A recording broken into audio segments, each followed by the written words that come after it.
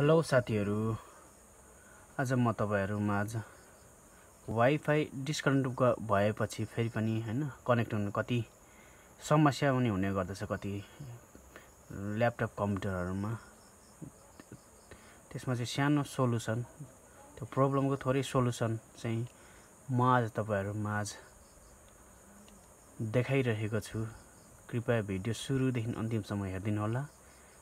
यो भिडियोहरु मैले बनाउने बानी आदत नभएको कारणले गर्दा मेरो बोलीमा केही हैन तलमाथि हुन सक्छ। तपाईहरुले मिलाएर सुनिदिनु बुझिदिनु भएको होला।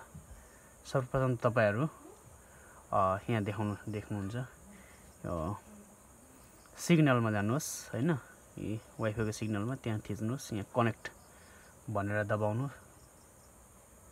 कनेक्ट भनेर देखाउँछ।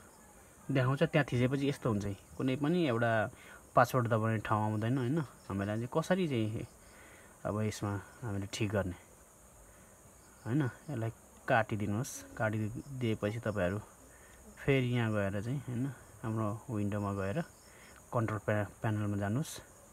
त्यसपछि चाहिँ नेटवर्क एन्ड इन्टरनेटमा गएर क्लिक गर्नुहोस् हैन। त्यसपछि चाहिँ तपाईहरु यहाँ माथिकोमा थिच्नु पर्ने हुन्छ।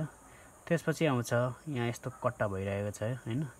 चेन्ज एडाप्टरमा गएपछि यहाँ कनेक्ट भएको देखाउँदैन हैन। त्यसकारणले हामीले चाहिँ सुरुमा चाहिँ अनि हामीले चाहिँ के गर्ने भन्दा जुन कनेक्ट अगाडिको कनेक्ट भइसकेको जुन सिग्नल हुन्छ त्यसमा गएर चाहिँ हामी त्यसलाई चाहिँ अब हामीले निकाल्नु पर्ने हुन्छ। त्यसको लागि चाहिँ हामीले म्यानेज वायरलेस नेटवर्कमा क्लिक गर्नुपर्ने हुन्छ। त्यसपछि हेर्नुस् जति पनि तपाईको पीसीमा हैन, कम्प्युटर ल्यापटपमा जति पनि तपाईहरुको एड भएको छ, जति पनि हैन वाइफाईहरु तपाईले पासवर्ड थिचेर दबाइसक्नु भएको छ अनि एड गरिसक्नु भएको छ भने सबै यहाँ यसरी लाइन लाएर आउँछ। मैले अहिलेसम्म दुईटा मात्रै यहाँ मेरो पीसीमा कनेक्ट भएको देखाएको छ हैन। एउटा यो मेरै हो। अनि कन्ट्रोल प्यानलमा गएर नेटवर्क एन्ड इन्टरनेटमा जानुहोस् हैन। त्यसपछि म्यानेज वायरलेस नेटवर्कमा जानुपर्ने हुन्छ तपाईहरुले। अनि यहाँ गएर यसलाई चाहिँ क्लिक गरेर राइटको हैन माउसबाट राइट क्लिक गरेर चाहिँ रिमुभ नेटवर्क भन्ने थिच्नु पर्ने हुन्छ। यसलाई ल हामीले उडाइदिम, यस गर्दिम, यसलाई कट्टा गरौँ। त्यसपछि फेरि हाम्रो जुन वाइफाईको सिग्नलमा आउँछौं कनेक्टमा थिच्छौं हैन। हेर्नुस् अहिले देखायो नि हैन।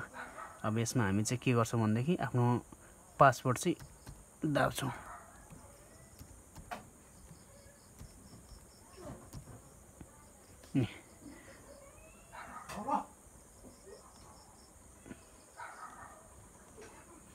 मैले चाहिँ दाबेर हैन आफ्नो पासवर्ड दाबेर ओके गर्दै। अब हेर्नु सक्नुहुन्छ तपाईहरु कनेक्ट भयो कि भएन भनेर। देख्नुस् हामी चाहिँ मजाले यसो न गुगल पनि चलाएर हेर्नु कनेक्ट भइसकेको छ। कनेक्ट भइसकेको छ, यहाँ हेर्नु मजाले आयो नि है। यी फेसबुक पनि आयो, युट्युब पनि हामी मजाले। नेटवर्क अलिक हैन, नेट अलिक स्पिड नभएको कारणले यसरी आइरहेछ। हामी यसरी चाहिँ सजिलो तरिकाले तपाईले पनि कनेक्ट गराउन सक्नुहुन्छ। ल आजलाई यति नै साथीहरु। भिडियो कस्तो लाग्यो, यदि राम्रो लागेमा लाइक, शेयर, कमेन्ट र सब्स्क्राइब गर्नु चाहिँ नबिर्सिनु होला। धन्यवाद।